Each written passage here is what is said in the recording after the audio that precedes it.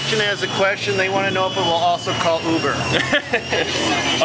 Maybe the next generation will call Uber, but it will play music. No, I'm just kidding. When is that? So this is being released in November. All right, we have two versions. We have a 3/8 and a 1/2 inch drive. The 3/8 will go from 10 to 100 foot-pounds. The 1/2 inch will go from 10 to 150 foot-pounds. All right.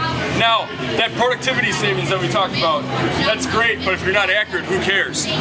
I'm excited to let you guys know that we're delivering up to 2% accuracy with this torque wrench, meaning or exceeding a lot of the click style and equaling a lot of those digital torque wrenches that are out there today.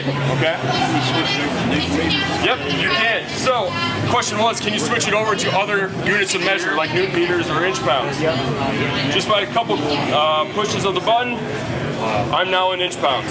Alright? It does not do angle. That's the one thing it does not do. Right? So you can run it down for your head bolts. You can run it down and put and get it to that torque value, but it does not have angle. So you have to use a measure for it. Presets?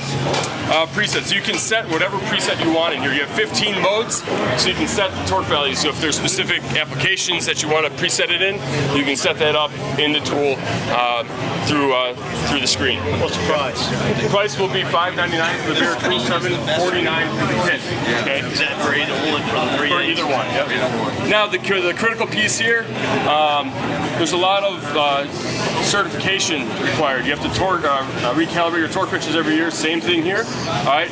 Now you will get a paper copy, but you will also get the ability to look at your last time you had it calibrated and certified, and you'll get notified at that annual date as well. It will be through us for certification because we've heard third party usually take